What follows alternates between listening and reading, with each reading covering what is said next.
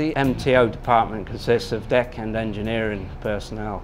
In the engineering team, it's broken down into 3 sub-departments. You have the main plant team, hotel team and the electrical team. The deck department's roughly about the same number as the engineering team. It's kind of split up into 2 departments as well. So you have the interior maintenance and then you have the chief officer that looks after the outside maintenance, refurbishments of the cabins and that side of the operation. Our role is to do deck maintenance, external and internal of the ship. Washing and the cleaning and the chipping.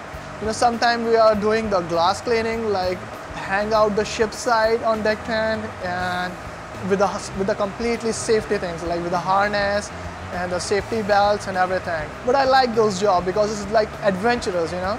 As a wiper, I do a lot of jobs, but in this ship we have a certain compartment that we need to maintain the cleanliness, the orderliness of all the things inside it. Basically everything starts from the engine room. A lot of people take it for granted and don't kind of see that side of the operation. It makes you feel very proud to be part of the team.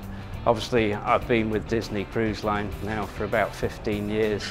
I worked my way up from a second engineer, so I'm extremely proud that I've got up to chief engineer during that time.